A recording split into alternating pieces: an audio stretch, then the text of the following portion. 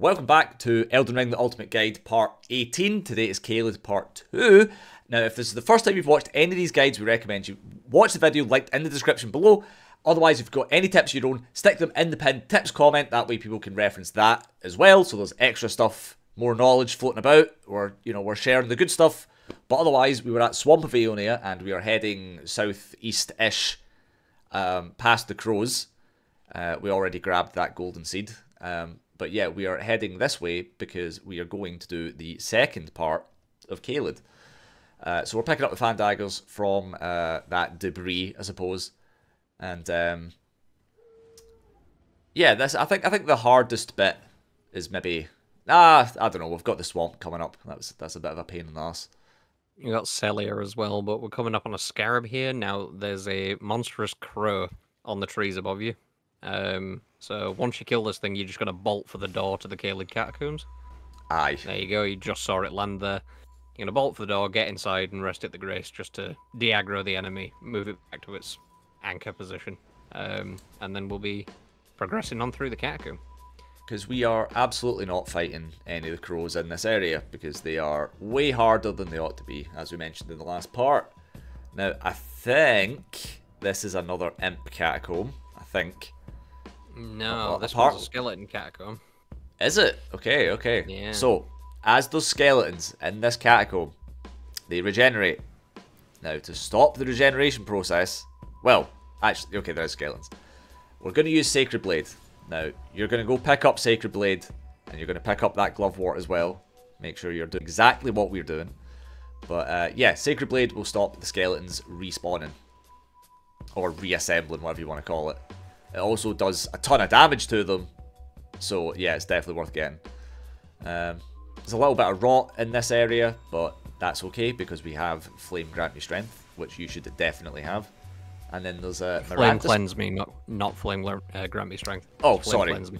Flame Cleanse Me is what gets rid of the Scarlet Rot. Now, we're just going to ignore these flowers. We're just going to run past this bit because there's really no need to fight them. And there we go, Flame Cleanse Me, paying dividends as ever. Now, it doesn't really matter what build you're using. Honestly, we really recommend that you get Flame Cleanse Me. I mean, funnily enough, it really doesn't matter at all, because by combining the Physic Tier and the Two Fingers Heirloom, you can give yourself 15 faith. No matter what. So it doesn't matter which class you start as, you can cast that by some means. Now, just to make a point, you saw us, we hit that wall there, and there was a lever behind the wall, so that's how you open the door to the boss. Via hidden wall. Yeah, epic. So, this boss is a Cemetery Shade. I'm not sure if this is the... I don't think this is the first one we've came across, rather. But, they can do a ton of bleed build-up. But the thing is that because we have Sacred Blade, there's kind of nothing to worry about. Now, they can do a ton of damage to you, don't get me wrong. But as you can see, they are so weak to holy damage. That's the strategy. Just don't get hit it with two Sacred Blades. Like, it's barely a boss. And for our efforts, we get the Kindred of Rot Spirit Ash. I mean, not a very good reward, but then again, not a very good boss, and not a very long catacomb. This may be one of the ones you might want to just not do. There's really nothing in there that's worth picking up.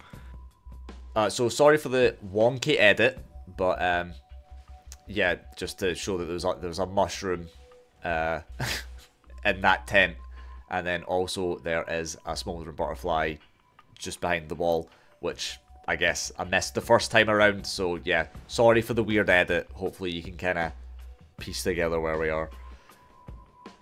Okay, Edit and Tony here again. So you'll see the castle over in distance. That's Castle Redmane. We're not doing that just yet. That is for the next part. It's just big enough to constitute its own part, so that's why we're not rolling into this part.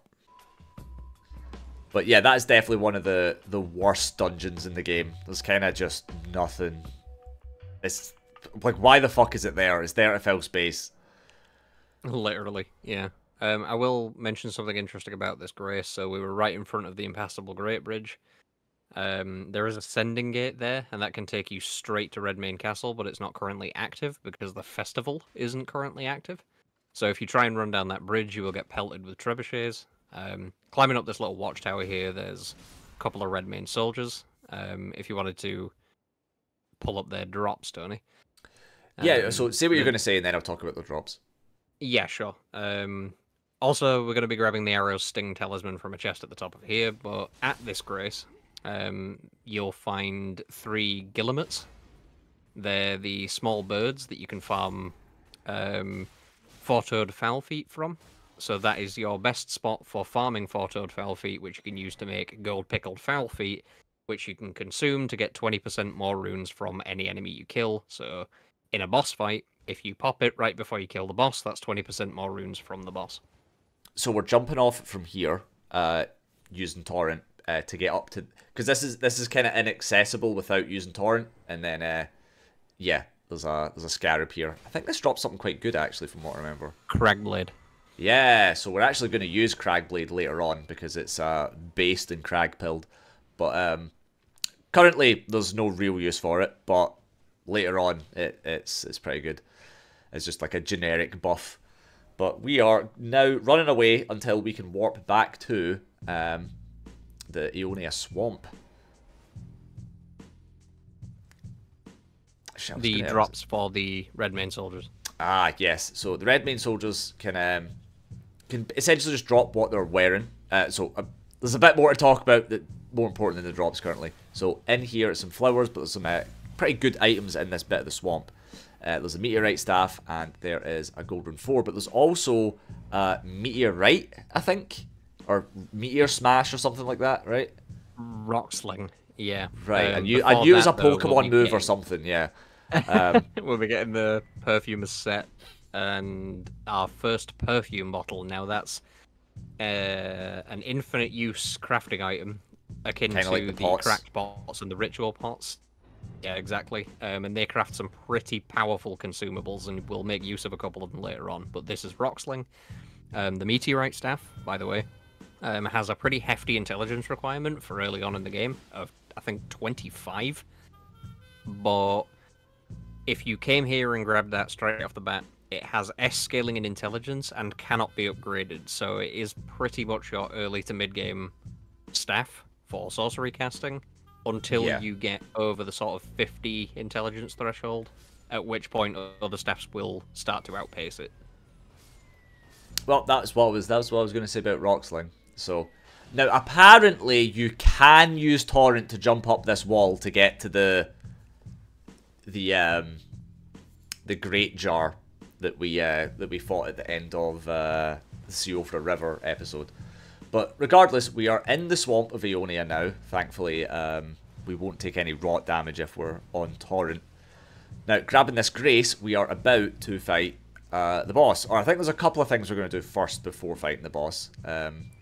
We have to be invaded by Millicent.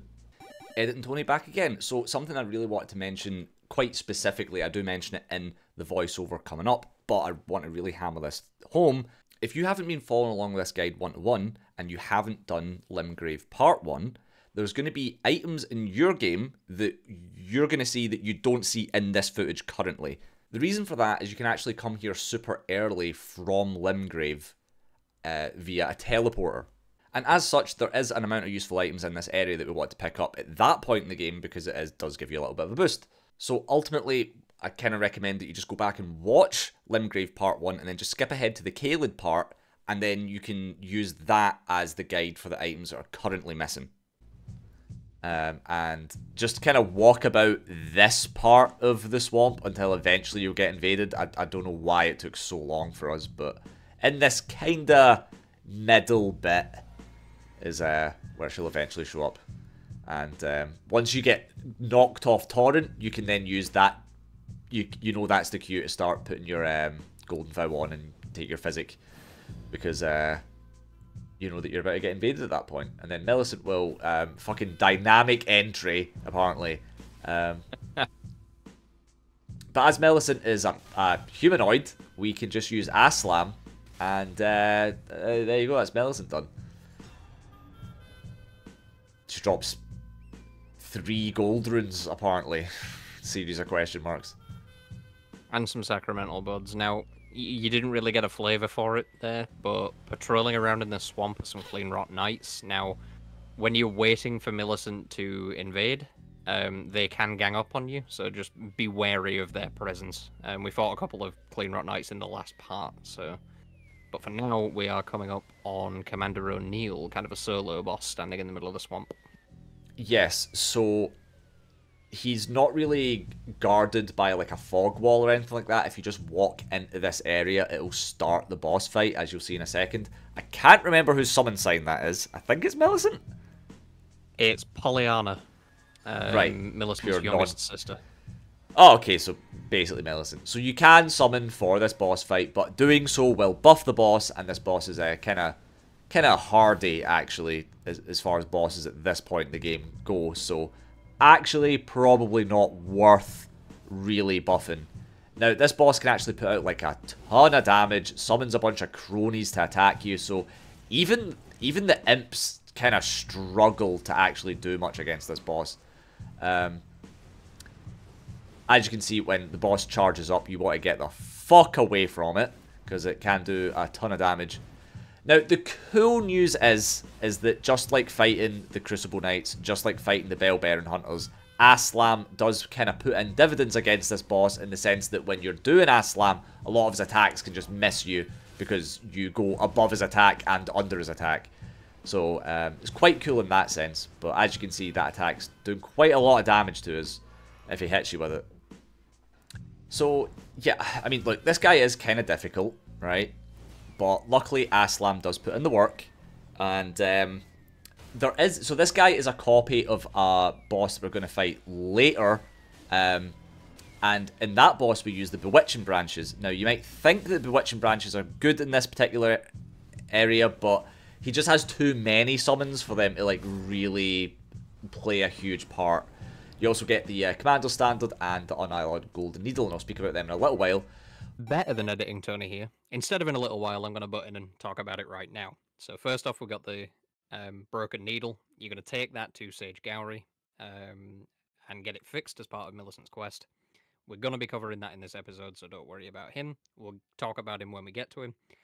And the Commander's Standard is a halberd. It's the longest halberd in the game. It's upgraded with Somber Stones, so it's not a bad option early on. And it has Rallying Standard as an Ash of War, which is similar to Golden Vow in that it buffs damage for you and your allies. And with that, back to the video. But when it comes to Commander O'Neill, if he is too hard, there's so many different ways to cheese him. And the main one we're going to show you in a second. And what you could need to do is you need to go into his boss room. You don't need to be on top. Well, you actually do need to be on torrent. You'll see why. But he can leave his boss room, which is very interesting. So you're going to drag him outside this ring of trees, I guess, near the Grace. It's so strange. Like, no other boss acts like this in the game, really. But see these, like, geysers of piss, I guess? You want to kind of drag him into one of these, and then just kite him around in the same spot, and they'll just keep, like, punting him with damage. And this is a fairly quick way of cheesing him. And you can do this right at the start of the game when you get teleported here from Limgrave if you really want to. It's just a very easy way of defeating Commander O'Neill. You could indeed sneak up behind him and use Poison Mist, but if you're going to do that method, you might as well do this method. You could also go up really high on the branches and just pelt him with arrows. That also works. So, I mean, this is Commander O'Neill. He's probably the most straight up fair fight that you've fought to this point, because he has quite a lot of poise. So as much as Aslam's good at avoiding his attacks, it's you can't really knock him on his arse quite as much as other enemies, and he also does like a ton of damage. So if anybody has any particular strategies for O'Neill, then yeah, stick them in the comments if you have any. But otherwise, just do the cheese method if he's too difficult. That is the official stance. But now, we are heading north, and we are hugging, sorry for another weird edit, but we're hugging the sort of cliffside whilst we're going north through the swamp. But there's an item that I missed on the first take, and it was this, I don't even know what the fuck that is, actually. It was a set of poison blooms, so it almost wasn't worth picking up. But we stopped at the grace at the town of Celia. The spot we just stopped there would have been where we picked up the Rot Dog very early on. This is a rune arc. And then the next thing we'll be doing... So right here as well. So I wanted to show you the things that... There would be an invisible scarab on that shore. However, we already got it when we came here the first time. So if you want another small refresher on this part of Caelid, you can indeed go back to Limgrave Part 1. Or 2, I think it's Part 1. And we get teleported here via Limgrave, and we picked up some stuff because it is worthwhile picking up that early in the game. We actually get teleported into this particular cave, actually. So now we're actually going to do the cave for realsies this time. And obviously far too difficult when you're coming here from Limgrave, but in this case, we're now at the perfect level to do it. So there's a bunch of miners in this area. There's a bunch of kindreds of rot. And so there's also like a lot of upgrade materials jammed in the walls. So we're going to grab them while we can. But also we want to kind of take care of these kindred of rot as quickly as possible. Thankfully Aslam does a lot of damage, but their stupid sticky fucking cum attack or whatever the fuck is a massive nightmare in this area, because they just keep pelting you and it's got insane tracking. So first things first, we're going to kill these motherfucking things. Because they're a fucking pain in our arse. And then we can pick up the shit that's like lodged in the walls. Yeah, I don't think it helps in this cave that it's as vertical as it is.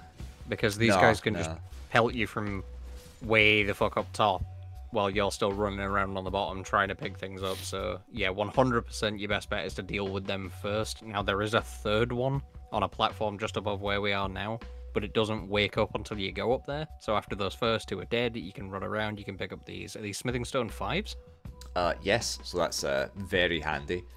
We also picked up a golden rune 5 in the little shack. Now, these miners are just they're too busy.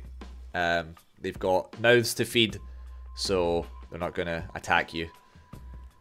Yeah, I mentioned in an earlier part that if the miners are actively mining something, as long as you don't pick up what's in front of them, they won't aggro onto you, so you're good to go in that regard. Now, so I guess this miner's coming after you, but they can drop the digger's staff, they can drop somber smithing stones, they can drop glintstone scraps and large glintstone scraps, and the kindred of rot can drop the pest's glaive, faded early flower, and Aeonian butterfly. So we will come back and get that item on the rafters, but otherwise do this series of jumps, get over that wall, and then this is how we get to the top part of this cave, I guess. Yeah, another thing to note is in this cave there would have been a rot grease, and in the hut that had the kindred of rot standing on top of it would have been some gravity stone fans and or chunks.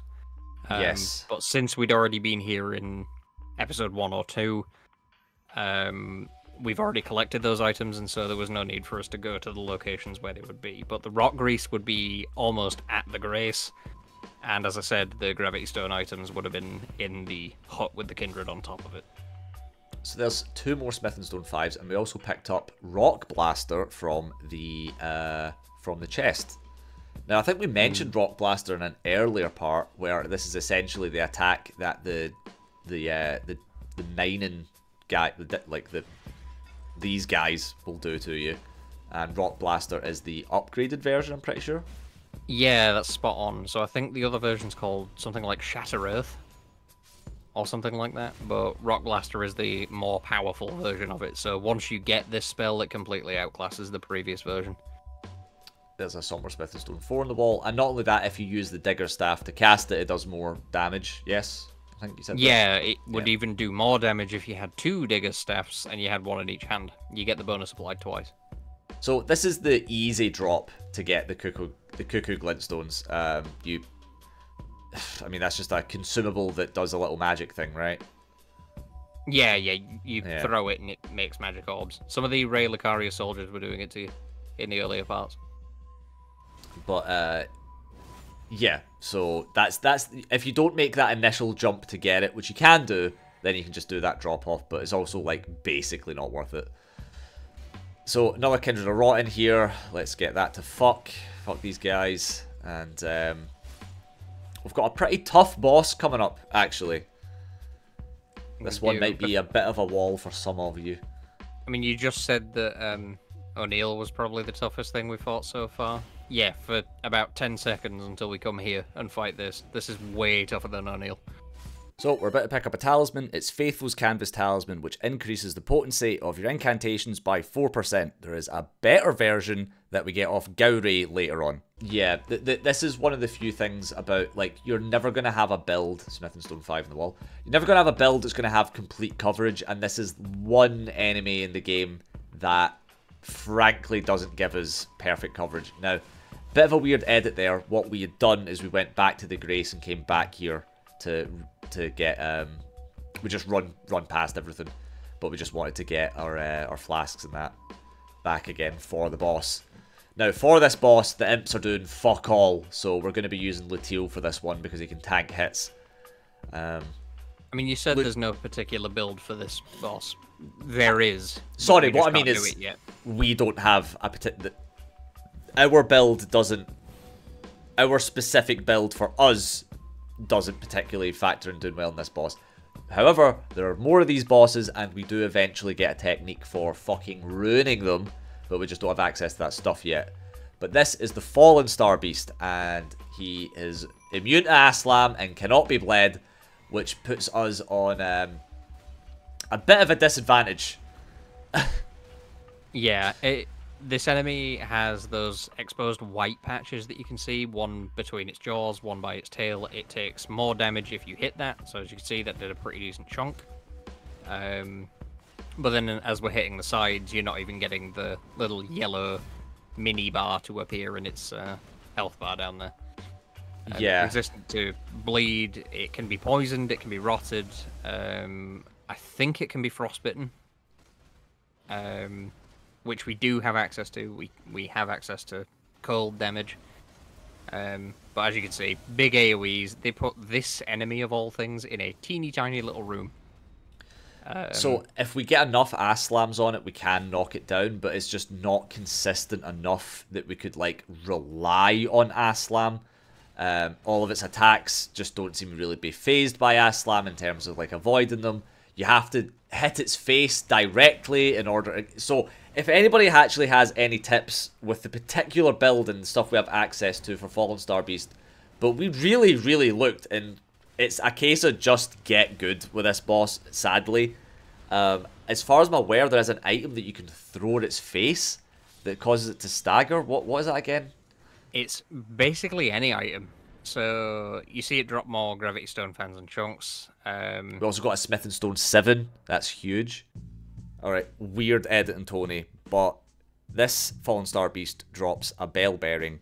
Now, that Bell Bearing lets you buy infinite Somberstone 1s and 2s if you give it to the Twin Maiden Husks. However, EJ also currently sells infinite Somberstone 1s and 2s, so it doesn't really matter that much.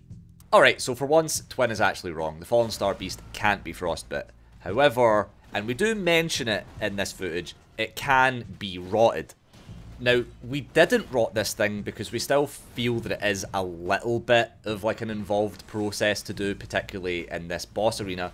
But if you are struggling against the Fallen Star Beast, you can put on Rot Breath, and this is why we got it, not just for Fallen Star Beast, but for times like this, you can summon Luteal, and when the Fallen Star Beast has Luteal's aggro, you can blast it with Rot Breath, because it can be rotted quite easily. It has fairly low rot resistance. You also have Rot Grease that you can put on your weapon and try and get it rotted that way if you don't have Rot Breath. And then once it's rotted, just get your 100 block shield up and keep backing the fuck away and hold your guard up. There is a video that somebody else done that shows this strategy, so I will link that in the description. But otherwise, that is, personally I would say, equally easy as just using Aslam. Strictly speaking, Fallen Star Beast and O'Neill are both bosses that you kinda just have to be a bit good at until a bit later in the game when we have our full repertoire of options, in which case the Fallen Star Beast becomes an absolute piece of piss. But for now, this Fallen Star Beast is going to be disproportionately difficult to other stuff that you've fought. And by all means, you can look up other cheese methods on YouTube, but in our opinion, they don't make it substantially easier. ultimately, the best thing about our strategy is that we're just very well prepared in terms of our defense and HP and the amount of healing flasks we've got compared to what maybe other people would have at this point in the game. So, your best option is to just be very well equipped like we are. But, you still might have some issues. Yeah, this is true. So now we're going to use all those smithing stones and upgrade our gear. But as you were saying, yeah, if you hit it in the face, that can be with a spell, that can be with a consumable. You can knock it off course as it's charging you. It's hard to do on the one in the cave because you've not got a lot of wiggle room. But the more open ones that you find in the fields later on are easier to exploit in that way. So if you are struggling, just put on some throwables and it can mitigate at least one of its attacks. Yeah, so there's just not a lot of like solid strategy for Fallen Star Beast with our particular build. The good news is it is completely optional, so you can just come back and batter it to death when you're stronger. But otherwise, if you're going to do it right now with this particular build, unless somebody has a really solid fucking strategy in the comments, your only option, sadly, is to just kind of get good with it. Now, the good thing is, though, is that if you've been following this build, you are a perfectly good level, you're going to be taking reasonable damage, you're going to be dealing reasonable damage with Ass Slam, and you have access to a lot of flasks. So, you can sort of... the mitigation is just by being generally prepared, you know, if you've been following the guide, that is. But we went to Swamp of Aeonia, we took this side road, and now we are at Gowry's shack, and he is tied to Millicent's quest, which is a long-standing quest throughout the game. So, go on, put your thing in heaven. The first thing Gowry's going to ask you to do is he's going to ask you to do a favour for him, which is retrieve the unalloyed gold needle, or the broken needle, rather, from O'Neill in the swamp. Since we've already killed O'Neill, we brought that back to him, and then he's given you the secret to the town of Celia in exchange, which tells you how to do the puzzle of Celia, but since we're here, you don't need that note. Once you've read the note, or ignored it completely and followed the guide, which you should be doing, you're asked to light 3 sconces. That lowers the fog gates, and he's asking you to go to the Church of the Plague on the hill above him, which is where Millicent is. And once you get to Millicent, you take the needle that he just repaired for you, give it to Millicent, she wakes up, she visits the shack, go to the shack, and then that's it for now. But we will show you every stage of that as we progress it. Now, as I said, you need to ride through Celia. We rode straight down the main street, ignoring all the enemies, and this is the first sconce. There are 3 of these. There's one at the top of 3 of these towers, as you will see. But there's a couple of items to pick up as we're going around Celia as well. The first one there that you can see, actually, I think is the Staff of Loss. Well remembered. Yeah.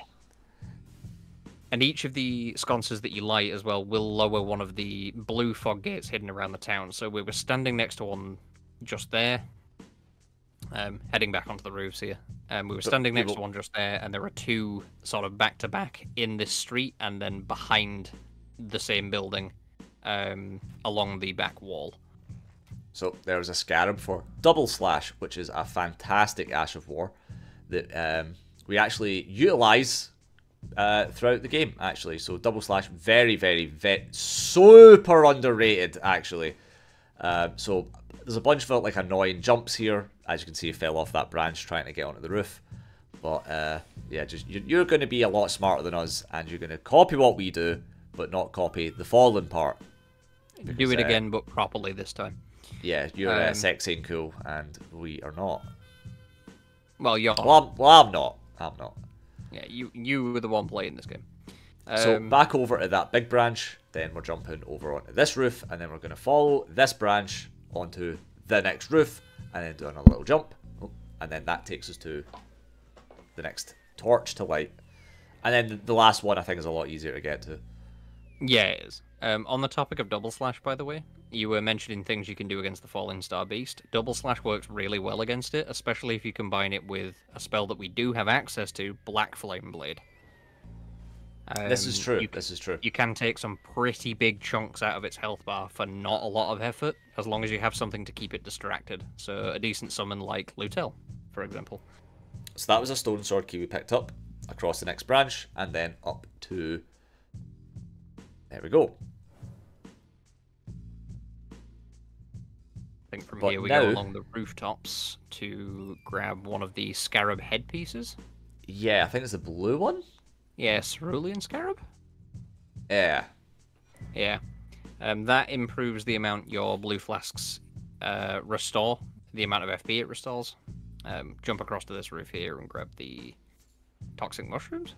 Yep. Yeah. Some poison grease on the ground, and then through this little little pathway, I guess. This is one of the blue gates that lighting the torches lowered. Now that's another imbued sword key. I think that's the last of the 3 that we needed to finish the 4 belfries section of the game. So we'll be going to that later on, don't worry. And I think the next stage of Celia is going to be picking up the other 2 rewards that you get for lowering those fog gates. We might be grabbing the painting first, though. Yeah, we do. This painting's kind of a bitch to get to, location-wise. Oh, is that the golem one? Right. Yeah. So that we don't get that till way later. Yeah, way later. Yeah. So we picked up Night Comet. That's quite a cool sorcery, actually. The night sorceries, enemies can't see them. So you know how there's like certain enemies that dodge about a lot in relation to your projectiles? The night sorceries, they don't dodge because they can't fucking see them. So that's very cool. As far as I'm concerned, it's the singular best spell in the entire game. It probably is, yeah. Talisman there. So similar to the one we got before, but the amount of defense it provides to you is slightly stronger. So you got a direct upgrade there. So now that we lit all 3 torches, this then unlocks the pathway that leads to Millicent. However, there is still another boss to do, and as we were talking about enemies that dodge a lot, we're about to do one of them. Although quickly we're going to do the 4 belfries section just now. Thought I'd have left that till the end, but okay, fuck it, we'll just do it now then. Because it's pretty quick to just get out of the way. So now we've got the imbued sword key. We've already been here twice before, so we're going to do the last one. This takes us to Farum Azula. And this is where we get... I know it's a talisman of some sorts. Pearl Drake. And that's the one that's like, gives you a little bit of defense for everything? Yeah, so how you've got the Spell Drake, Flame Drake, Halig Drake, and Bolt Drake talismans for Magic Fire, Holy, and Lightning, respectively. The Pearl Drake boosts all of them, but by slightly less. Well, apparently just taken aback by the view. I mean, it is a spectacular vista. Yeah. It's really one of the best in any Souls game, actually. Yeah, 100%. It's like... And this is a Souls game, before anybody says anything. Yeah, so it is. I don't think anyone's arguing that. We're dropping down onto these platforms. Sadly, it is a big enough drop that you will take damage. Either that or I've just done it badly. But the talisman is right here. Now, we want to be able to warp away, but we can't because this motherfucker is dropping down to fight us. He's also, because he's such a late game enemy, he's like harder than most bosses at this point. So, what you want to do, you could use rejection, theoretically, or you can try and line him up and kick him off the edge. Thankfully, their attacks are quite easy to dodge, so as much as he's got tons of health and he'll hit you hard, you can just backstab him to death fairly painlessly. Ideally, the best thing you do here is actually just make sure you don't have many souls when you come to the 4 belfries, so then you can just drop off the edge and it just doesn't matter because you're not losing anything. But now we are going to fight the Nox Twins boss, which is one of these bosses that dances about a lot. However, the imps, again, just really fucking good. They're just better. Yeah. It's almost painful, actually, because there are so many interesting spirit ashes in the game, but you can pick the imps at the start, and they will carry you until you get the Mimic. And then the Mimic will carry you until you get Tish. Now, there is an alternative spirit that you could use. You could summon the Marionette Soldiers for this boss fight, which will cause these guys to basically continuously dodge and not attack, which is quite funny. Because again, these... Look, by the way, I'm not telling you a strategy for this boss. This is 2 guys Like, I could fight both of these guys in real life and win. So, like, it's kind of... Clock them in the jaw, right? Aye. I mean, look. This did not require... If you've got... Yeah, this boss doesn't need... You get the Nox Flowing Sword. That's a cool weapon. And then we get the Lusat's Glintstone Staff. So, statistically speaking, strongest staff in the game. You will achieve the highest spell damage possible by using Lusat staff. well, worth getting then. So now we're on this path, like road, which is the door we unlocked from doing the light the three torches thing. There is a big rolling orb. I guess it's not like it's kind of like a guard dog, but it's a giant ball, I suppose. So just make sure you avoid that. Only barks once. Yeah. Now we're at Church of the Plague. Please tell me that's what it's called. Thank fuck. Okay. So we're grabbing a sacred tier, and we are just resting at the Grace because we don't need to fight those things. And you've noticed Millicent is sitting there in the corner. As I said, you come here with the repaired needle that you got from Gowry. You give it to Millicent. Your screen will fade to black. She'll fall asleep. You sit at the Grace, and she'll be standing up, clutching where her arm would be if she still had one. She'll give you a talisman and then go to Gowry's shack. And we have a fun method that I think I showed you for getting back to Gowry's shack a lot faster from the Church of the Plague. So you have to rest in order to get her to stand up. But then she gets you likewise to get it to move. So she gives you the she gives you a fucking heirloom. What does it do? Prosthesis, whereas heirloom gives you +5 dexterity in the same order of talismans as the Two Fingers talisman and the Star Scourge heirloom that we picked up earlier in Caelid. Aye. So we can drop down here. So actually I don't think we're going to do the Gowry thing just now. There's a bunch of other enemies in this area. Now, there's some bats here, so we are going to be using Bloody Slash to kill them, because it is quite good.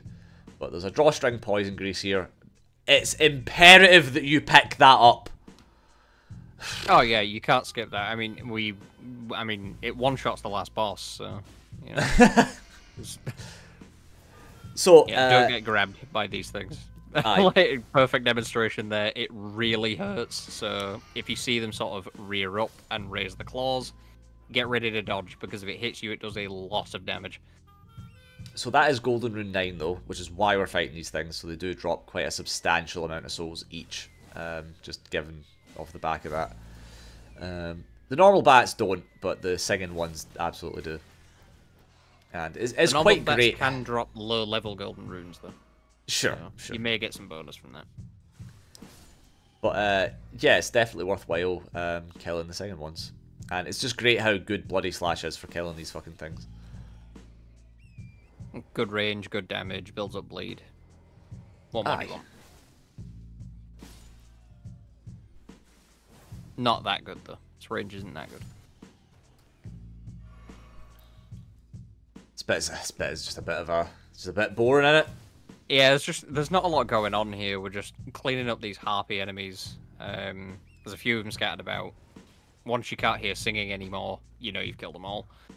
Yes. There is a troll and a bunch of demi-humans at the far end of this path. Grabbing this item first, though, another golden rune. But there's no items over there, so we never go to that troll. He's the one who was throwing the big magic pots at you when you were below this gate earlier. Now there's going to be some illusory sorcerers in here.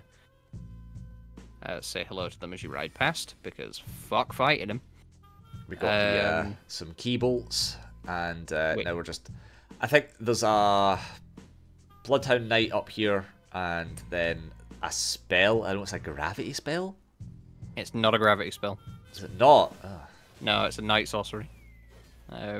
It's Eternal Darkness. What it does is it puts a little orb above your head that will eat incoming magical projectiles, so... That's cool. A fucking goat wants a bit. Look at that. Like a goat with a death wish. So, warping back to Church of the Plague, I think now we're going to go to Gowry. And the quickest way of getting there, actually, is from Church of the Plague. And then you can run down to this tree here. And then there's a little drop-down part that isn't like, it looks like this would just kill you, but actually, it doesn't. And that is how you get to Gowry nice and quick. So Millicent's here now.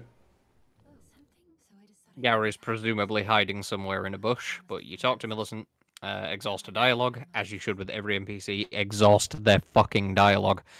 Save and quit, and then Gowry's back, and now he becomes a sorcery merchant. He sells some pretty good stuff. Specifically, Night Maiden's Mist is very, very strong. It puts a patch of damage that can hurt you, so be careful if you're going to use it. Puts a patch of damage out there that sort of ignores enemy defenses. It just deals a constant rate of damage. Yeah, it's quite cool that way. And later he sells a miracle when you progress Millicent's quest a little bit more. So grabbing a Starlight Shard here, and then we're going to show you one spot where a very specific enemy will spawn. Yes, so near this area, I don't think it's necessarily back here, but in this here, that guy there, that is one of the few skeletons in the game that you can farm for the Executioner's Axe. Or the Executioner's Great Axe. One of the Executioner's Great Axe, yeah. And the special thing about that is it's a Great Axe with a critical hit modifier on it, so if you take Riposte or Backstab, it does more damage with both of those moves. Come up to this grave here, completely ignoring the Battle Mage, and then smack the wall behind it. And, yep, somehow you were meant to find that. Yes. I mean, it is tied to Sorceress Sellen's quest. She does give you a note that tells you about the location of this illusory wall. What is this game? Deus Ex? I'm not playing Blood. I'm not reading fucking logs in my Dark Souls game. Fallout 76. It's terminal entries. It's all there is. So anyway, though, now we're in Celia Hideaway. We want to do this just now because we might as well get out of the way. We need to come here a couple of other times. I think it's just one more time. But because we can warp here, we're like, well, fuck it. We're on the beaten path. We might as well get this done now. Because there's items here, I suppose. Yeah, I mean, there's some pretty good stuff here as well. You get a decent sorcery from beating the boss. The boss will look pretty familiar, but slightly more intimidating, especially if you're on an earlier patch. And you get a decent Spirit Ash in this area. Yeah, there's some good stuff scattered about. Apparently nothing in here actually has any relevant drops, so there we go. There's a Battle Mage, apparently, at some point. He was outside. Yeah, he was standing in front of the tomb that was marking the entrance to this place. So ultimately, when I first came here, I did find it quite difficult to navigate. So just kind of follow the path that we were following across these big purple crystals. And there's like quite a lot of secret bits in here, actually, surprisingly. For a cave in Elden Ring, there's a surprising amount to this one. I mean, I guess this is one of the more visually interesting caves in Elden Ring as well, like with the big purple crystals jutting out of the walls and things dotted about, and it's very vertical, like a lot of the caves in Caelid. Actually, there's a lot of height to this one. Yeah, no, you know what? I think I do agree with that one. The big purple crystals are quite striking. I think they are used maybe once or twice later in the game, but so strictly speaking, it's a fairly unique thing as far as Elden Ring assets go, because apparently almost nothing is sacred in this game. Even enemies from previous games aren't safe; they just have new skins. Aye, literally. So drop it down to the bottom. We can actually walk all the way up this crystal wall and kind of jump over it. It's kind of feels like you shouldn't be able to do that, but this is intentional. But there's a Revenant down here, but luckily we have our handy dandy back pocket heal, so we are gonna try and fire that off as quickly as we can. I'm kind of holding the charge in, and then I'm going to let it go when it is something you can do if you didn't know. You can hold on to a heal spell for as long as you need. And as you can see, its range is quite big. And for your effort, there's some I will actually extend from that and say that the visual AoE is not the actual AoE. So you see it projected like a holy ring on the floor, and the same goes in reverse. So some of the higher level healing spells have a much bigger visual AoE, but their range is actually the same as the normal heal. And we also picked up a Lost Ash of War and a Somber 4. God, we have Somber 4s coming out our fucking balls, like Jesus Christ. So This is, again, the reason that somber weapons are so much easier to upgrade. Like, you get so much power so quickly with somber weapons compared to normal smithing stones. It's kind of disproportionate, actually. a possible thing that you could have done is use Bloodhound's Fang for the Fallen Star Beast. So through this little, yeah, that'll work fine. Yeah, so that's something you could also theoretically do with Fallen Star Beast that maybe make it a little bit easier. But yeah, through that invisible wall, we got the Crystal Spear. And yeah, that was Crystal Spear, Crystal Staff. And we're just heading down to the bottom. Yeah, that one was the spear. We got the staff in Leonia. Cool. So I think we have to head back up the top here, apparently. Yeah, there's another little, like you were saying, there's a couple of little secrets in this one. Oh, it's this one, yeah. Yeah. So you drop down to a very hidden area. Yeah, it doesn't even look like there even is an area here to drop to, given like the way the shadows are. So, kind of cool. And this is like a little secret bit with. So these are Lazuli sorcerers and a Twin Sage sorcerer. This is actually a great place to mention this because they were also present. So we get the Crystallian Ashes doing that, but these guys were also present in Celia. Now the ones with the swords can drop the the ones with the swords specifically are the Lazuli sorcerers. They can drop the Glintstone sword and the Lazuli robe. So yeah, the Twin Sage and the Glintstone sorcerers can drop the sorcerer sets. So that's the Real Icarian robe, the manchettes, and the leggings. They can also drop the Academy Glintstone staff. Not only that, there's a little edit coming up where it fades to black. That is actually us going back to the original Grace and resting to refill our healing flasks. Oh, okay, so now we're going to do the boss. It is triple Crystallian this time. And we're going to be summoning Lutel because, again, this is one of the few things that the imps can't really handle. Now, what we've done before this boss is we headed back to the start of the cave, and then we came through the cave again to reset our flasks. But this boss dies to Ass Slam. If you're having any issues whatsoever, just put Ass Slam on, I don't know, fucking anything. Like a dagger or something, it just doesn't matter. Put Ass Slam on anything, and then this is how you defeat this boss. Really, the only thing you'd even remotely have to take into account is to either kill the sorcerer first, or just avoid the sorcerer. And that stupid fucking stab attack off the spearman. Fuck that guy. But literally, this boss is not going to give anybody any problems when Ass Slam exists. And then once the little armor coating falls away, you can start to attack them normally, whatever weapon you've got. I do want to say, actually, that you'll have noticed, no doubt, in the footage that sometimes these enemies just stand still. And that was after a certain patch that killed the AI of multi-target bosses. So if more than one of them is attacking you at once, that's a very rare thing you're experiencing on current patch. Yeah, it used to be this boss was difficult because they would just all gang up on you. Yeah, at one point this fight was borderline impossible. Yeah. So we got Crystal Torrent for that, and that is pretty much Celia Hideaway. Now, quickly, the Twin Sage Sorcerer, which is the one with the double big head thing, that can drop the Real Icarian robes. So the robes, the manchettes, the leggings, and the Glintstone staff. Yeah, I guess that's it. Yeah, that's it. Coming out of Celia Hideaway, though, you're going to take this Spirit Spring up to the top of this big skull. And there's some items on the top of here. Some high-level smithing stones and a stone sword key. And now we are officially in Grail's Dragonbarrow. Now, this is not Caelid. This is way higher level than... But we're coming here to grab a couple of items specifically, and I think... Do we kill Grail in this? We do kill Grail in this, yes. So, Grail is the giant dragon that you see kind of stuck in a ditch to the side. You can come here right at the start of the game and kill Grail. Now, there is a specific reason why. One, we forgot to mention it. But two, we also specifically weren't going to mention it because it ruins the game by doing this. It makes it so laughably, trivially easy. But you can literally just run here straight from the start of the game. But to capitalize on this, you will gain like 150,000 souls or something crazy like that, right? Now, the good news is that we are the Samurai class, so we have a bleed weapon, and that's really the only way you're going to be able to kill this thing remotely easily.